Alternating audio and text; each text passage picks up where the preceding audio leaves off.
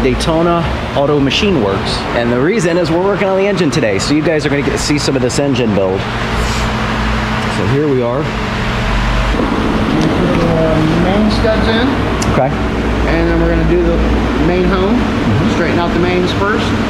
And then I'm going to put it in the small boring machine, get it ready to board, and then change and hone it after we're done with that. That's basically about all I can really do until I get the crank back from being cut. Right. There's 2 or 3 journals on it that were like 2/1000ths under spec. So better off getting it cut instead of running huge clearances. And that's not something that you could make up with the bearings itself? No. Okay. I mean, you got to keep your housing diameters the proper size. Yeah. Keep the proper crush fit on the bearing. Other than that, I mean, it's all got to be within a couple 1/10 of a thousandths on the specs. Sure. So, set up here. Such a cute little thing, isn't it? It is. It's like working on a motorcycle engine, I guess. Yeah, I do a lot of those. They had to send the crank out, I guess, to have that turned down just a little bit. So probably be a couple of days before the crank gets back. And then once the crank is back, then he's able to slap it on the balancer, go through, and they'll start balancing everything. But for today, what we're working on, I believe, is these are a 9mm, and the main studs that I'm using these are ARP 10x1.5. Yeah, 10x1.5s. And these are actually out of a, oh yeah, it says right there, BMW. Okay. So if any of you guys are doing the same thing here, I would recommend going to a larger stud instead of the bolts that they give you. And so that's the part number there. And you can see the length is appropriate for these. We just need to go a little bit bigger on them. We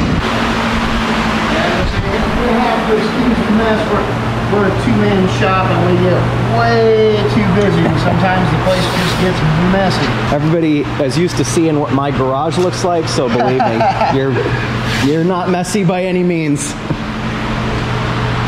So what are you working on right now? I'm going to set this up in here, and I'm going to drill and thread for the new main studs, the oversized main studs. So I got a question for you then. So because we're adding weight with the pistons and the new rods and everything, does that mean that you'll be adding weight to the crank? Usually, yes.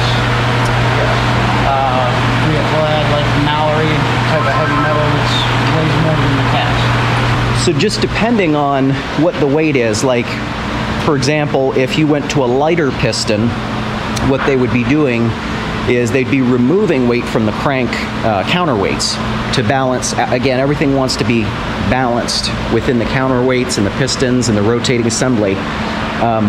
In my case, because everything's heavier, they're going to have to add weight, most likely, to the crank to be able to make up for the additional weight of the pistons, the rods, and just the heavier duty setup, basically, so nothing goes kaboom. That's the whole plan. Keep everything from going kaboom. That is always fun. I can either cut the hole bigger and thread the aluminum, or I can cut the hole even bigger yet and put a steel insert in there for the threads. I mean, typically I have no problem leaving it as aluminum. It just depends on the customer. Right, what would you think is the safest? I think we'll run it as aluminum for now. Okay. And when I get to actually torquing everything down, depending on what the torque, how much torque it actually takes, and I'll see how it actually pulls on it, and if I have any issues, then I'll put steel inserts in. So basically, we have the option to put a threaded steel insert in there rather than just thread it right into the aluminum, just to get a better bite, get more torque on it, of course. We'll see where it comes in with just rethreading these to the 10mm, and then if it feels like it needs a little bit more, he can always add the insert later. And here, this is an air float, so I'm basically putting the centering pin in it.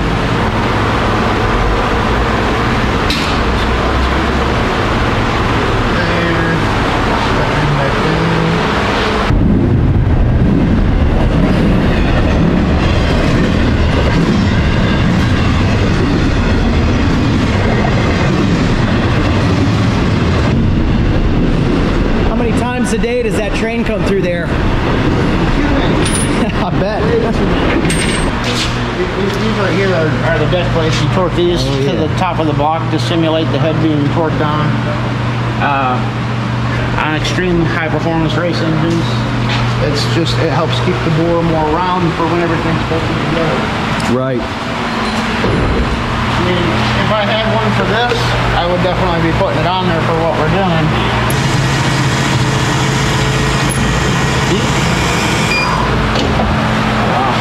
We might end up having to do an insert.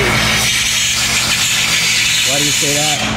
Because it actually didn't remove the old threads. Oh.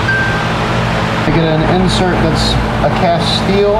Right. That's a 10x15 thread to put in there to eliminate the threads. Right, right. So I'm gonna have to get Mikey to order me 10x15 insert and basically put it in like a helicoil. Yeah. I could run helicoils, but helicoils, I mean, you torque them 2 or 3 times and then they end up pulling out. So yeah, it's better just to go to a solid insert. But we're gonna have to put an insert in it to make it nice and strong. All right. And unfortunately, the only ones I have right now are about that big around with a 10.5 on the inside.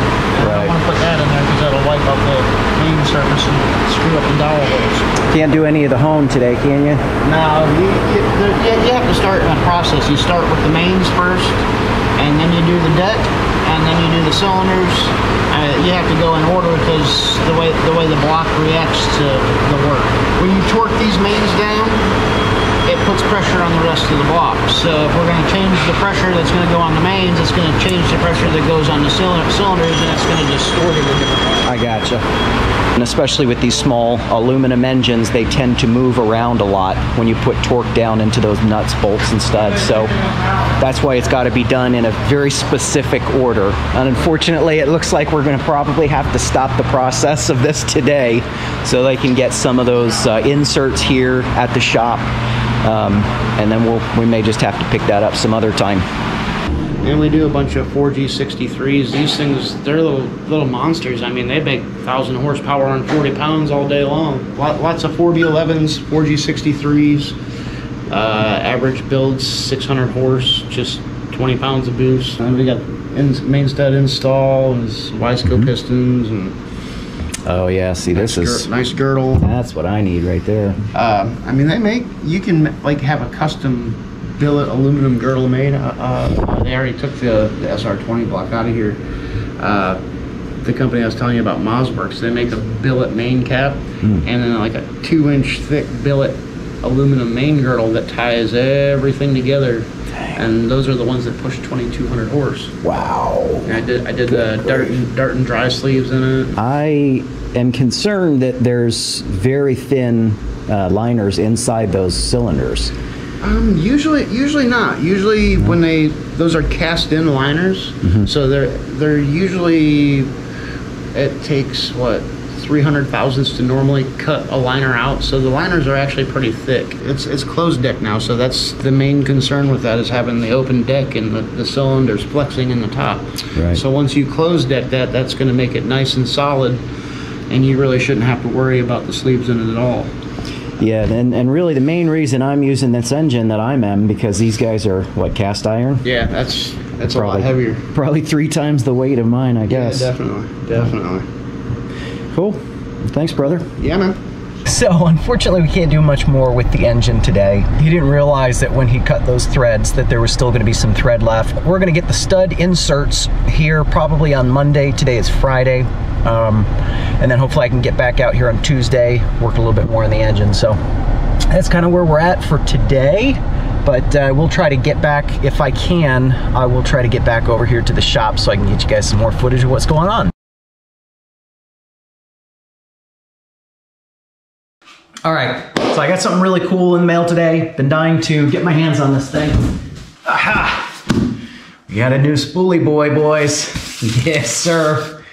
So I actually, when I decided how much power I was going to want or be able to make with the Mirage 1.2 liter, I reached out to a couple of manufacturers, turbo manufacturers, kind of let them know what the goals were for the engine and what the project plans were. I hadn't really heard much back from a couple of them, but these guys responded and offered to sponsor the new engine build with this little guy right here. So huge thank you to Pulsar Turbos. Somebody correct me if I'm wrong, but I believe that they are an Australian turbo company, but the turbos are made in China. Now, before you go drawing any conclusions about that, let me show you something. So this is the turbo, right, that I've been running for a while now that's been making, you know, about 220 horsepower on the dune buggy. And you guys know it's not an eBay turbo. This is a genuine Borg-Warner, right, KO3 system. Well, I want you to look here. Look closely at the badge.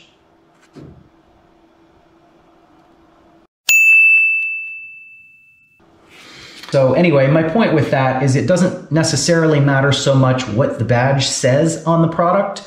What really matters is the company behind the product, the warranty, of course, you know, and how they handle their customer service and also how they build their units to tolerance and spec. Pulsar is kind of known a little bit in the drag racing and the street car market. However, they are going to be putting out some products for the UTV market here pretty soon. So if you're into the side-by-sides, you're into the UTV market, check out the Pulsar Turbos. Ooh, yes, sir.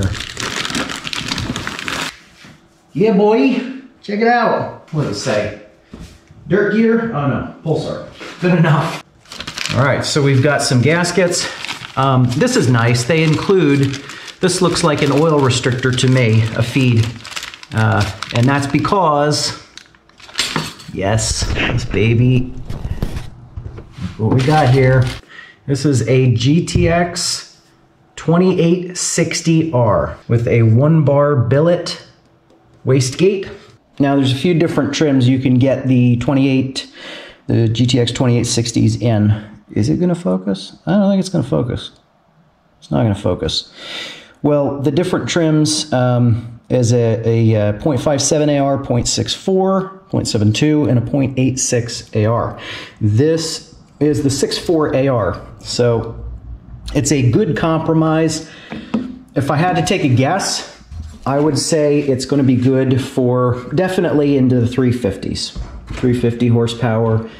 I don't know much beyond that. It may get a little bit restrictive here on the turbine side, but we can always change to a different AR, different turbine housing if we need to later on, which will be easy because this will all tie into my charge piping real easy.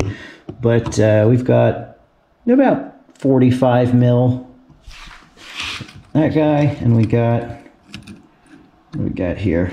We got about 40 mil, so only 5 mil larger across the neck there, the inside diameter. We've got ball bearing versus journal bearing. A lot of turbos have journal bearings. There's nothing wrong with the journal bearing turbo. They just, the reason why these turbos spool a little bit faster is because, well, it's better design, but also because it's a ball bearing, so less resistance, less friction, that sort of thing. But we do want to restrict some of the oil flow to this one, of course. Over here we have an 8-blade billet compressor wheel. This little guy, I think it's a 7-blade. We have a 9-blade turbine. This is all GTX Gen 2. First impressions, not bad. I mean, the castings are done well. A new spoolie boy. So that should give us significantly more Gustavo. Yeah, man. Basically, we're doubling power.